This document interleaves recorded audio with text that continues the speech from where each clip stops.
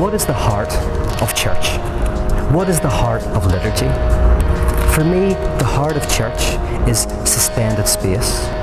That what we do in the liturgical hour is create a gap in our existence where there is neither Jew nor Greek, slave nor free, male nor female, Republican nor Democrat, employed nor unemployed, rich nor poor. For 1 hour in our week, we enter a place where we pretend that there is no distinction.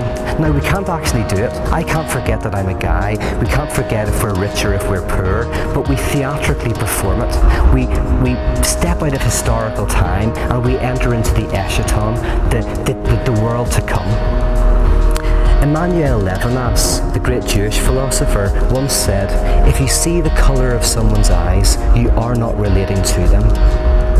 Now, what he meant by that is if you're having a conversation with somebody and you're not really listening, you can see the colour of their eyes, you can see what they're wearing, you can see their hair and the colour of their skin.